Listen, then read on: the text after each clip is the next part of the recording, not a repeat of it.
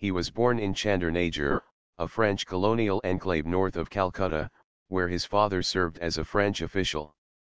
At the age of 15, he moved with his family to Florence, where soon afterwards, he developed an interest in natural sciences, in particular, flora native to Tuscany.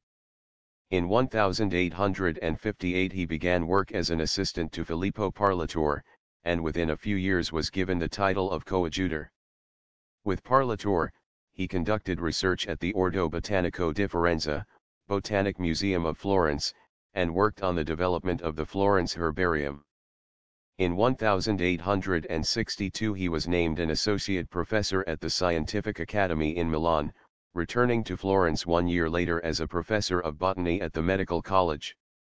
In 1871 he transferred to Pisa, where he taught classes in botany at the Athenaeum, and in 1880, again returned to Florence, this time serving as director of its Botanical Institute. After his death, his herbarium was donated to the Botanical Institute at the University of Pisa. As a taxonomist, he circumscribed the plant families Sarcolaceae, Staminaceae, and Welwitchiaceae, and was the botanical authority of several genera and numerous species.